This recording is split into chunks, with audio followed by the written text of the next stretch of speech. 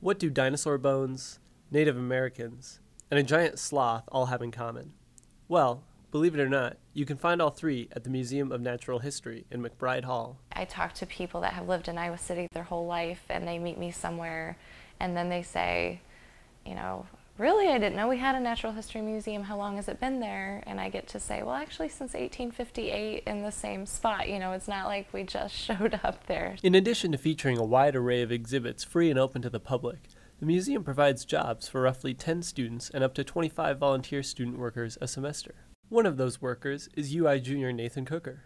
As an English and philosophy major, I don't really have many opportunities to engage with the sciences. And so I cherish the fact that here at the museum I can get my hands on things and learn about the natural world and history and stuff. For anyone who hadn't been to the museum, I would encourage them to get over here and check it out. I mean, we have hundreds of thousands of artifacts and specimens that you can see from all over the world in our 3 galleries.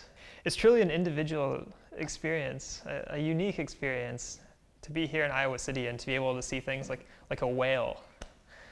Yeah, this is a real polar bear. We get that question all the time. The museum also hosts a multitude of events each year, such as the Creepy Campus Crawl, which occurs around Halloween.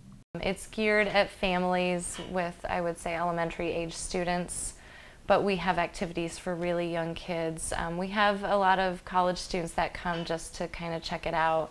It's really fun because all of the visitors, the kids, come in costume. We are all in costume, so it is like a gigantic trick-or-treating party. It's so invigorating and exciting to watch these kids learn because what we have is truly interesting content, and to share that excitement in natural history it's a joy.